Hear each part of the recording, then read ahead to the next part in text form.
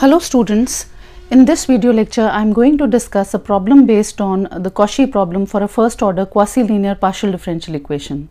Now in my earlier video I have already discussed the theory behind the Cauchy problem for a first order quasi-linear partial differential equation. Now in this particular video I am going to discuss a problem related to that. So what we are given is the question goes like this: find the solution of the equation xux plus yuy is equal to x e to the power minus u with data u is equal to 0 on y is equal to x square. Now this equation, which I have marked as 1, this is a quasi-linear partial differential equation of first order. Here we have that u is a dependent variable and u is dependent on x and y, which means that u is a function of x and y. X and y are two independent variables, and this is a first order partial differential equation because ux, which is the first order partial derivative of u with respect to x, and uy, which is the first order partial derivative of u with respect to y, these two first order partial derivatives are occurring in the partial differential equation. Also this is a quasi-linear partial differential equation of first order because a general quasi-linear partial differential equation of first order looks like this: aux plus buy is equal to c. This general form I have already considered in my earlier videos when we were discussing different types of partial differential equations, and when we were discussing the Cauchy problem as well as the method for solving this type of equation, the Lagrange's method. So in all the earlier videos I have already taken this form of the quasi-linear partial differential equation. Now this particular equation, which I have marked as 1, this definitely falls in the category of quasi-linear partial differential equation of first order because here ux, the coefficient of ux, which is a, in this case a is x, and the coefficient of uy, which is b, and b is y in this case, and the terms on the right hand side which we have written as c. So c in this case is x e to the power minus u. All these should be functions of x, y and u. Only these terms can be present in these coefficients, which we can see that a, b and c are functions of these three variables only, x, y, u, which makes this equation a quasi-linear partial differential equation of first order. And we already know a method for solving it. I have already discussed in my earlier videos that quasi-linear partial differential equations of first order can be solved by a Lagrange's method or a method of the method of characteristics. This we have discussed in detail, but in this particular video I am going to solve this particular quasi-linear first order partial differential equation subject to these two conditions. The condition is that you are looking for, basically what you want to do is that you want to find out that solution. You want to find out that solution u is equal to uxy of this partial differential equation 1, which is not only a solution of this partial differential equation 1, but it also satisfies this particular condition. That is, when you take y is equal to x square, then u should come out to be equal to 0. So this whole condition is the initial condition.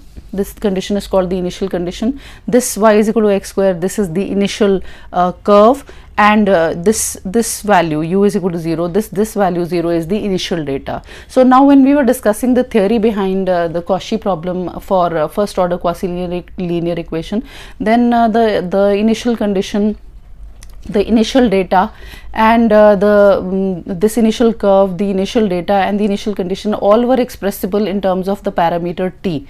So if you go and have a look at that video, you'll be able to see that there the initial curve c was written in parametric form: x is equal to x naught t and y is equal to y naught t, where t is a parameter. And so this was the initial curve, and then this initial data, u is equal to u naught t, it was like this. So everything was expressible in terms of parameter t. But in that video also I had mentioned that sometimes the initial curve, the initial condition, the initial data are expressed in Cartesian form, as it is happening in this case. So in this particular question we are going to solve the first order quasi-linear partial differential equation. We are going to find out that solution of the first order quasi-linear partial differential equation, which is not only a solution of this equation, but it also satisfies this particular condition, which is the Cauchy condition, which is given in Cartesian form. So now again let me come back to the partial differential equation xux plus yuy is equal to x e to the power minus u. Now because it is a first order quasi-linear partial differential equation. So of course I'm going to apply the usual Lagrange's method or method of characteristics in the usual manner that we do. And what do we do in that? We write the characteristic equations. So the characteristic equations, this is how you have to start the method. The characteristic equations of one are dx by the coefficient of ux, dx by a, this is a, whatever is attached to ux, that is x, dy by b, b is the coefficient of uy, which is y in this case, is equal to du by c, whatever you have on the right hand side, that is your c, which in this case is x e to the power minus u. Let me mark these characteristic equations as 2. Now you have to consider any two ratios out of these characteristic equations, and after considering any two ratios you have to integrate them to find out an integral, and this process you have to do twice. So let me consider the first and the second ratio. So consider the ratios dx by x is equal to dy by y.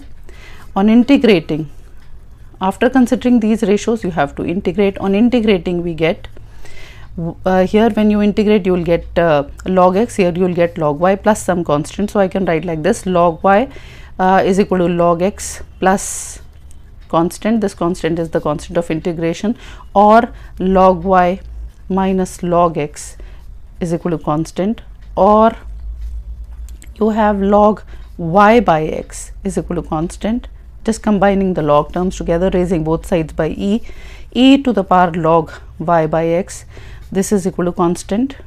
And now this is equal to e to the power constant, and e to the power constant is again a constant which I write as constant only, and e to the power log y by x is y by x. So y by x is equal to constant, and this constant I am calling as c1. So this c1 is a constant over here. So this is the first integral that we obtain, and we are marking this integral as 3. So this is the first integral that we have obtained by considering the first and the second ratio. Now again we will repeat the process by considering two other set of ratios, or by just manipulating the ratios and finding out another integral which is independent of this particular integral. So I have written this down, this question again on a separate page, so that I don't have to turn off the pages again and again. And the integral, so this is the question that we are solving, and the integral, the first integral that we have calculated is y by x is equal to c1. So this is the first integral which I have marked as 3. So we will refer to this integral again. And now coming to again considering, now I consider the first and the third ratio, let's say. So the first ratio is dx by x. So just considering the ratios, dx by x is equal to du by let me just check, x e to the power minus u. So these are the two ratios that I am considering. I have just written, I am just jotting down everything on the paper so that I can refer to the calculations again. I don't have to turn, so that I don't have to turn the pages again and again. Now again this x and x gets cancelled out, and we can just write like this: dx is equal to e to the power u du. And now on integrating we get, just integrating, x is equal to e to the power u plus constant, or x minus e to the power u is equal to constant. This is the next integral that we have, which I am marking as 4. So this integral is independent of the first one. The first one was y by x is equal to c1, and now this is the second integral, x minus e to the power u is equal to constant, and this constant, let me call this constant as c2. So I am giving a name to this constant. So this is x minus e to the power u c2. So this is the second integral. So we have obtained the two integrals which are independent of each other, and so therefore the general solution of equation 1, the given quasi-linear partial differential equation 1, is given by, this was all this was done when we were doing questions based on Lagrange's method. It is given by f of the left hand side of the first integral. The left hand side of the first integral is y by x, comma x minus e to the power u is equal to 0, where f is an arbitrary function.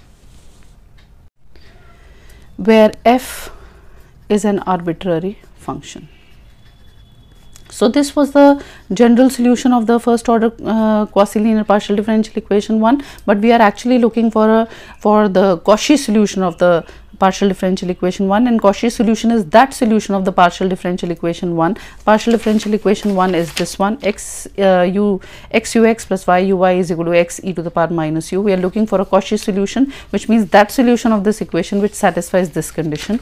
So for this for finding out the Cauchy solution, of course there was no need to find out the general solution, but since we had already calculated the two integrals 3 and 4, so we just wrote the general solution. Now let me come to the Cauchy solution, or solving the Cauchy problem. So now the given condition, the given initial condition, the given condition is that u should be equal to 0 on y is equal to x square. So using this condition, I can mark this condition as 5.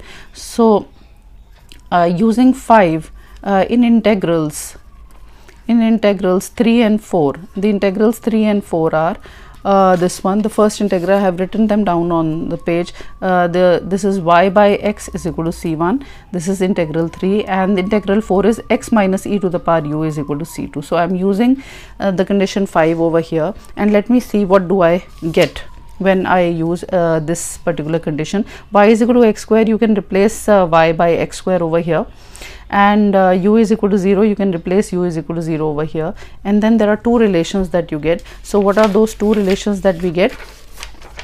So y I am replacing by x square in 3, so x square by x is equal to c1. This is by 5 and 3, 5 is the initial condition and 3 is the integral.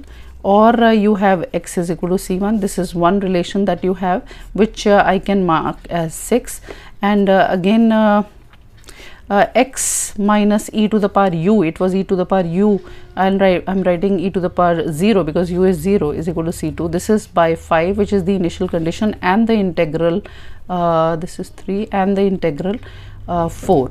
So, or you have something like this, x is equal to e to the power 0 is 1 is equal to c2. So you have relations 6 and 7. Now you have to combine these relations 6 and 7 so that you get a relation between c1 and c2, the arbitrary constants. Now x is coming out to be c1, so put the value of x over here. So by 6 and 7